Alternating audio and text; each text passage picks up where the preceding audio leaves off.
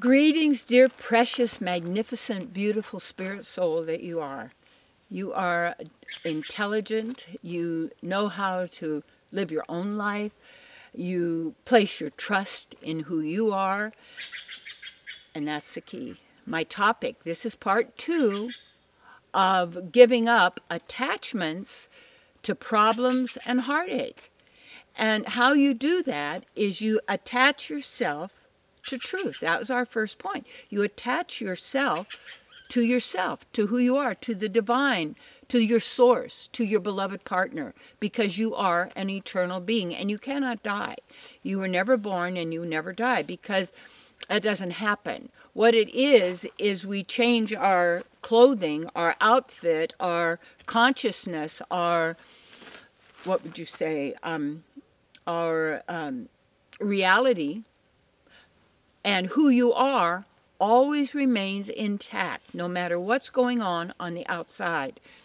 So the second point then is when you get triggered by problems or heartache, whatever situations or people around you or what's going on is causing you to be depressed, is causing you to be afraid, is causing you to depower yourself, is causing you to live in terror and fright.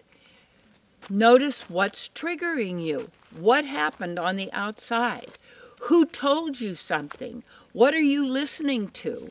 What are you watching? Who and what are you making better than who you are?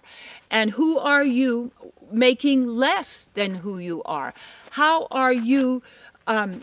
I was talking to my daughter yesterday, Rebecca, Reverend Rebecca Righteous. She's good. And we were talking about getting over money issues, about how to, first of all, she said, Mom, what would you say to somebody that said, I want to get over money issues? Because it's troubling, you know. So, okay, first of all, I'd say, well, there's money worlds and there's non-money worlds. And there's the money game, and there's a non-money game. You can't get from the money game what you can only get from the non-money game. And it's not a game. It's being who you are. So money is also a game. It is a game of success and failure, having enough, not having enough. So I said, first of all, you can't solve a non-moneyed problem with money, or whatever money means. Stuff, things, houses, airplanes, cars, things, clothes, jewels, coins, because it's who you are. So you have to look at, what are you trying to get from more, whatever more means. More love, more attention, more security, more friends, more likes, more dopamine hits, looping continuously with, texting, or however that person is giving their power away to someone or something else outside themselves for their source of pleasure. Because, see, we're pleasure seekers, which means pleasure is our nature. And the real pleasure of the heart, you see, people want to be satisfied, people want to be fulfilled, people want to feel good. All of us, we want to feel secure. And so then when we then trouble ourselves, we get into the place, I don't have enough. So I was telling Rebecca, I said, well, let's, because she's a counselor also, and she works with people. She does great work with people. And she was talking about how she was dealing with others as well as herself. So when you find that you have, like, say, a money issue, which everybody does because money's been set up for that, and when you place your identity having to do with how much money you have or you don't have, and then you give other people who have more money more power than you, so they must be better than you, they must know more than you do, they must be more qualified because actually they have more stuff and more money, so that must mean that they're better. And then what do you feel like? I'm not good enough. So we have to, first of all, once you anchor yourself in yourself, is to then take our power back And instead of being attached to money and stuff and other people's appreciation and whether they like you, they don't like you, you have, your body, what body type. Bodies change. People say, oh, I can't believe you used to look this way. Yeah, well, I have great pictures when I was 4 years old, and wow, what a beautiful body then. Do I think, well, I'm not okay now because my body changed? No, I have activated my spiritual body.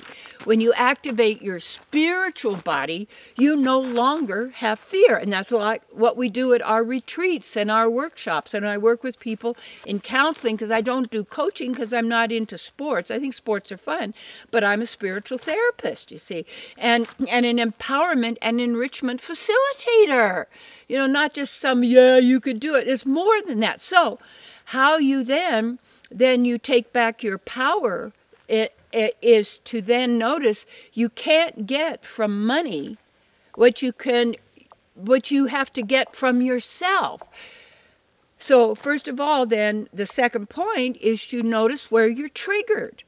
Because your friends had more money, so I can't talk to them anymore. Or my relatives think they're better than I do. And everybody's showing off all their stuff. So it's all in front of everybody going, oh, I wish I could have that. And I wish I could go there. And I wish, well, of course you could if you wanted to. But you have to are you willing to pay that price? You understand? So that's taking command and control of yourself. So when you feel triggered, then you look at where you're giving your power to. Okay, and we will, in the third step, then deal also how you, you manifest for what you want, rather than allowing yourself to be depowered by being attached to that which cannot give you what you really want because you already have it. You can't get what you already have. And so what you already have is satisfaction. What you already have is fulfillment. What you already have is power. What you already have is divine abilities. What you already do is you can't get any more than what you have. So the key is to do your inner work. And as you do your inner work, okay, understand that, then you're centered and you're not keeping yourself on an emotional roller coaster because someone has a better looking body, someone had better looking clothes, somebody wants your mate and your partner, somebody says, oh, that's just stuff. Keep yourself centered. All is possible for you.